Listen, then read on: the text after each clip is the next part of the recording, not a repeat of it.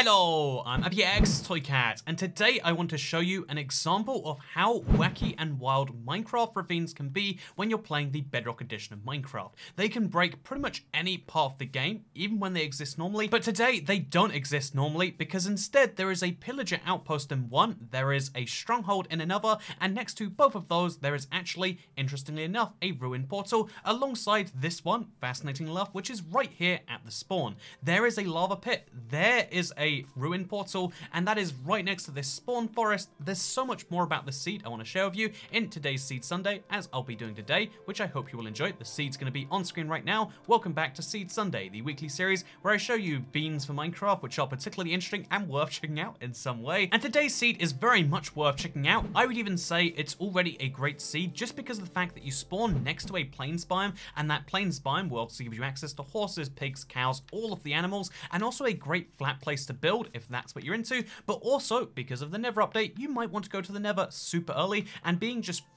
actually 4 blocks of obsidian away from being able to start a portal is really nice in my opinion. And realistically, because all you need is a water bucket to turn this into a Nether portal, you can go to the Nether very fast on this seed, and then you can also, on top of that, enjoy all of the other wonders, which again isn't just this delightfully large plains biome at spawn that allow you to build some form of city or whatever giant things you want to build without having to flatten terrain, but also if we head to the north just a little bit over this mountain range right here, you'll notice this flower forest, rare Minecraft biome, great way to get a lot of flowers. Then you'll notice a sunflower plains, and then in the background you might just notice there's a pillager outpost. And the pillager outpost, you're probably not thinking to yourself, how tall is this right now? You're probably thinking, oh, actually that looks slightly smaller than average, must be the terrain getting in the way. But let me tell you a wonderful fact about the way that pillager outposts generate.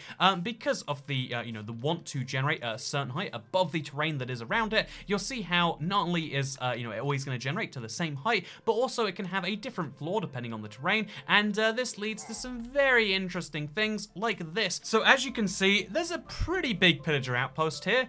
How big is it? Well, let's measure this, imperatively. If we actually go down below the ground, you can see how here at layer 5, we can actually find some cobblestone, nice and easily rise. We can see there is some, actually wait, here is some cobblestone. I'm right next up to it. If you go from the very base of this thing all the way to the top, you'll see how there's mossy cobblestone all the way. You'll see how there's spruce logs, dark oak logs all the way. You'll see how it goes from layer 5 all the way up to layer 85 when you're at the top here, 87 indeed, which means that this is actually an 82 block high pillager outpost. This is the longest, tallest, it's just a tall boy, right? It's a long boy. It's a ridiculously sized pillager outpost, and it exists here in Minecraft in the middle of a ravine. And as you can see, sometimes pillagers don't realize that it's not a small fool, it's a pretty big one, and they make it regardless. It's pretty, hilarious in my opinion, just to see this thing. And there's so many questions I have when I saw this, so how about I'll use today's video to answer some of them. First of all, yes, it is technically speaking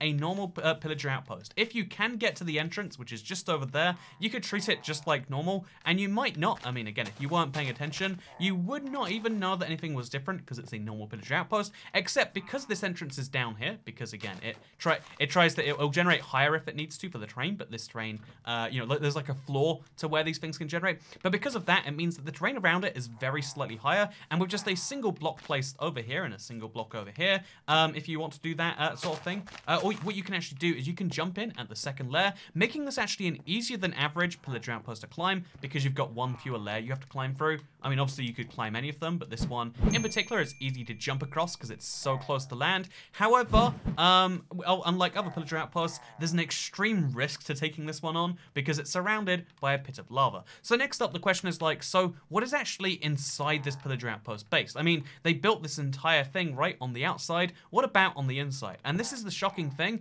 It's actually birch planks all the way down. There is 60 plus blocks in a giant circular area of just birch planks. Birch planks and birch planks and birch planks and birch planks and birch planks and birch planks and birch planks all the way down into the center where, technically speaking, it's birch planks, but because of the little lava gap, actually I think we made this ourselves, but because of, and it's just because the lava burns through the wood and then it starts to burn through this, you start to get this effect on the inside instead. So yeah, there's going to be some very interesting ramifications on your world performance, because this much fire is usually not advised. But yeah, it's actually made entirely of birchwood planks, which are slowly burning themselves all the way up. again, it's just a beautiful, weird thing to find. This, to me, seems like the perfect place to make a Minecraft base. No one expects to find you there, right? Also, another interesting thing is that because the things around the pillager outpost, like the iron golem rooms, or even just the little things spawn, as you can see, this is spawned right here. So, and again, it was meant to be an entire wooden structure, but the rest of it burned because it's next to lava. So instead, you just have some pumpkins chilling at the bottom of a ravine next to a crafting table.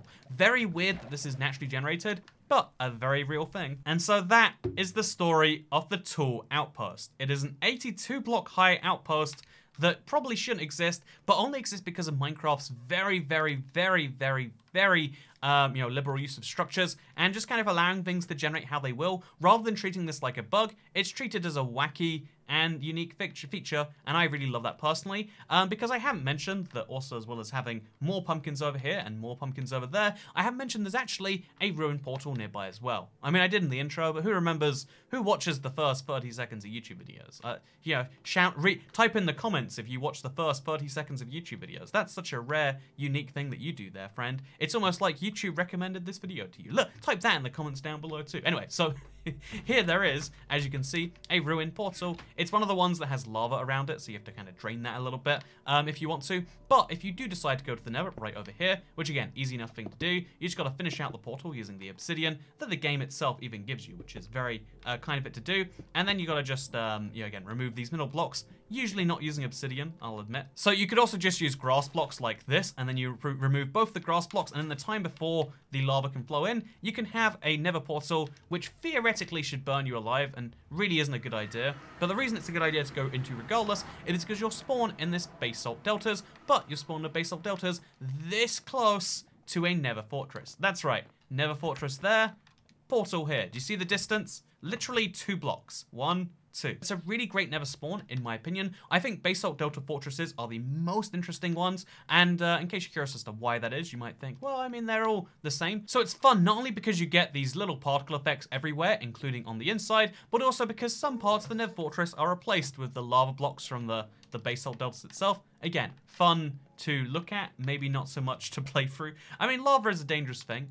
It's a whole thing you could deal with, maybe by watching my video about things that work differently in the nether. But for now, let's talk about the fact that, as well as having a nether fortress at spawn, which is delightful, that's what you want in a Minecraft seed, let me show you how you spawn in this basalt deltas, which is this close to a soul sand valley. It's actually 2 soul sand valleys, it's weird. But someone commented on my recent video being like, oh, Toycat, you said these are 2 of the worst biomes in Minecraft, but they're my 2 favorite nether biomes. I mean, they look great, but they're awful to play with. But if you like these 2 biomes, great. But here's the thing, you can have 4 nether biomes in a span of just 200 blocks. Let me show you on the X coordinates right now. I'm in a soul sand valley when I'm at X 50, right? 50 blocks later, I'm in this, nether waste biome, and then another 50 blocks later, you'll notice how I'm in a warped forest.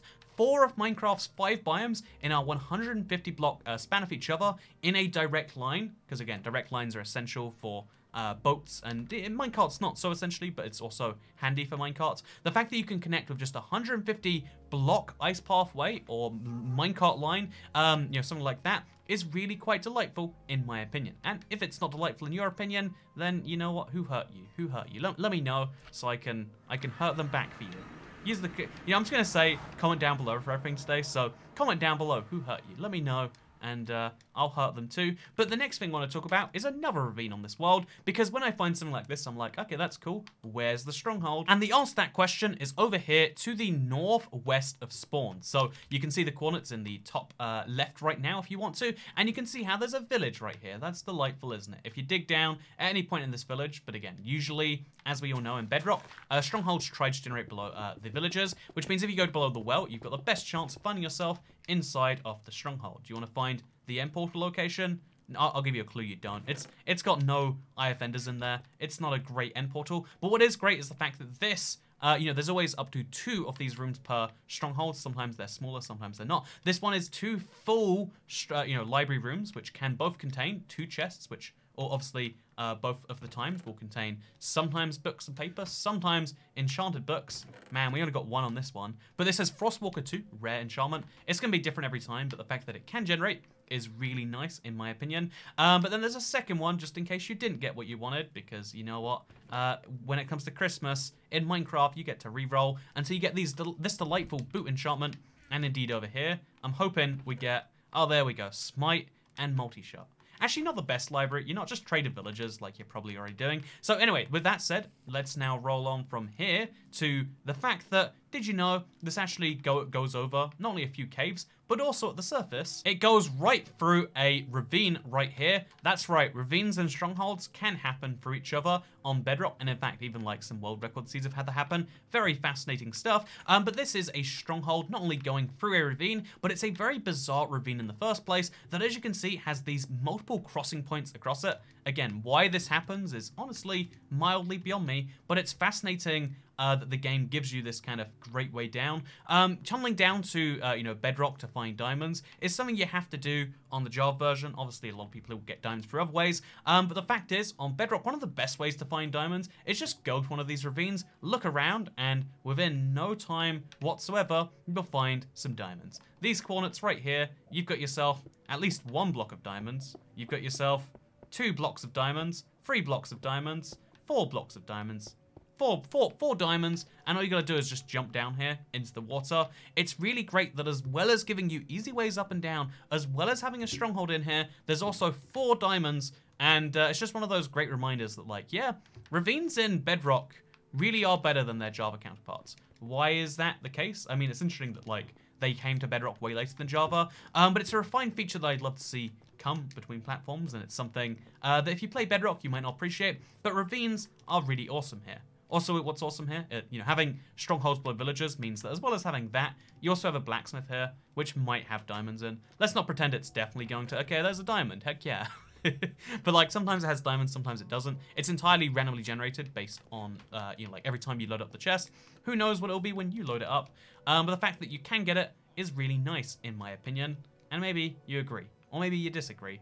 But that's the delightful thing about the internet. You can tell me in those comments down below why you think that these ravines and these villages are real bad, and your opinion is just as valid as the guy who told me about who hurt them. I mean, more or less, at least. Also, just for fun, only a few hundred blocks away from that stronghold, what are you gonna find? It's a buried treasure chest, which is nice because in Bedrock there's a bug where you can't actually find these things without just digging around wildly in some beaches. So I've saved you that hassle. If Minecraft Bedrock is broken and you literally can't find it with the maps, then I feel like it's not cheating to mention that. Or maybe you do, in which case, purge your mind of those last few moments. And instead, let's mention how this is a great seed. It's not the perfect seed for survival. It's not even everything is the best. Instead, to me, what this seed is a great point about how ravines are such a useful thing. Because Minecraft Bedrock has the philosophy of just letting things be broken to a certain extent, obviously that's going to hurt every now and then when something you think should work isn't, but that also has the nice secondary benefit, the kind of just make things so they're functional, even if they're not 100% working. You get the weird situations where there's 3 diamond deep ravines that have weird interconnecting points like this. It gets to the weird situations where you have 70 block tall outposts, which are really 80 block tall outposts, in fact. I undersold my outpost, which is actually really fun in my opinion. And yeah, it's just an interesting point about how different philosophies, again, with Java and Bedrock, they don't make things better or worse. You can try to believe that they are because, you know what, it's easy to believe that the thing that you're already doing is the best thing to do. But sometimes giving something a little bit of a whirl is a good idea. And that's too much philosophy for today's Seed Sunday. So let's finish this up by saying, Tool Outpost sure is interesting, huh? You know what else is interesting? Hitting that subscribe button, because then you'll see more of my videos daily on your homepage. Here's a ravine with a mine shaft. Not going through it, but like kind of nearby. That's pretty cool, right? Do you want to subscribe so you see more ravines and mine shafts? I bet you don't. Yeah, tricked you. Okay, thank you for watching, because I'll see you all next time. Goodbye.